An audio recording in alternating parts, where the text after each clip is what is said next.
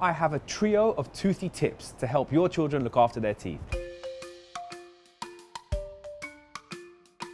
So number one is make sure you're brushing twice a day for 2 minutes. If you're struggling with the length of time, you can try and make the whole thing a bit more fun. Maybe play a song for 2 minutes, their favorite song, or do a little sing along. So for 2 minutes, twice a day, super important. Once in the morning and last thing at night before bed.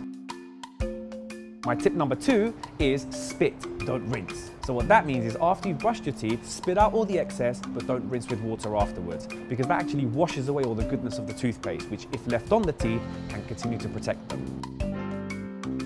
And my tip number three is take your children to the dentist.